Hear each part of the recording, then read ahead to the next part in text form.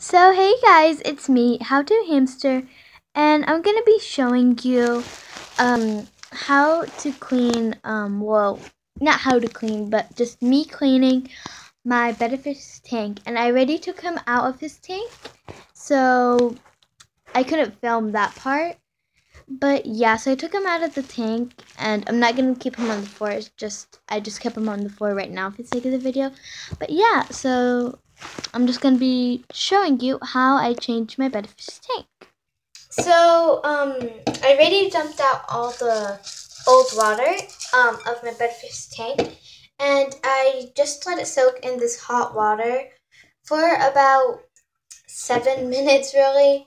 I usually do it 5 to 10 minutes. So, yeah, so I soaked it in the hot water, and now what I'm going to do is I'm going to go and dump it out.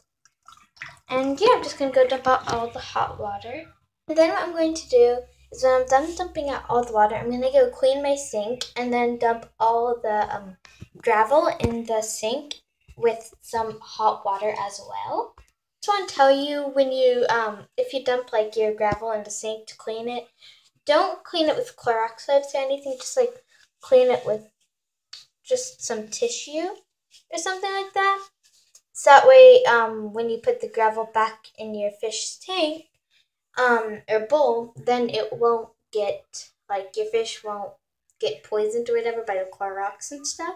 So yeah.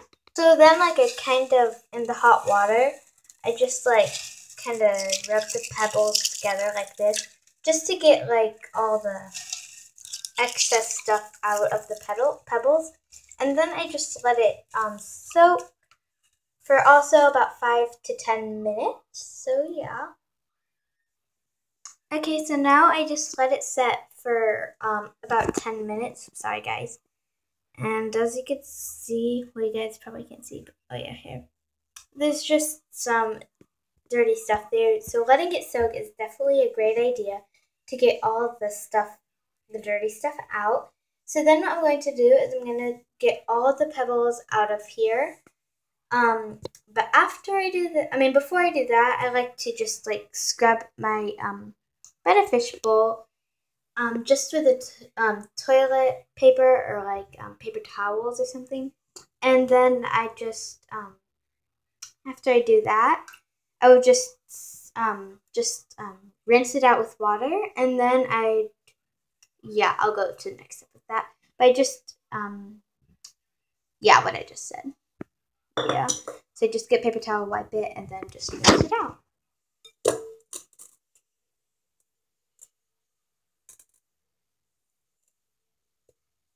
So as I said from before, after I do that, I just get the pebbles and I just place them in the bowl.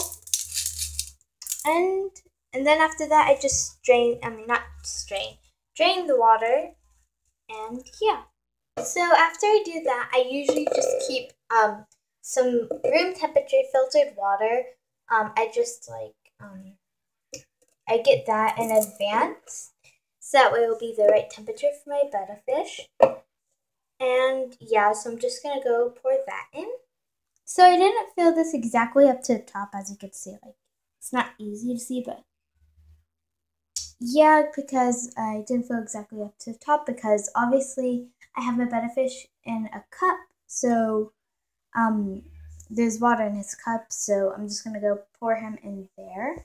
But before I add my Bettafish in, I obviously have to add my chemicals. Now there's tons and tons and tons and tons of different kinds of chemicals for Bettafish. I just have 2 of them.